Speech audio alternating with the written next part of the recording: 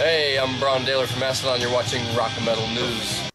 Hey guys, this is Ron from YouTube's Rock and Metal News with a Rock and Metal News update. DragonForce have went 80s glam in their new music video for the song Strangers. You can check it out now on YouTube. The link is in the description of the video. And Herman Li stated, "This video takes place in the same 80s world as our last video, Troopers of the Stars, with the same cast and the same director.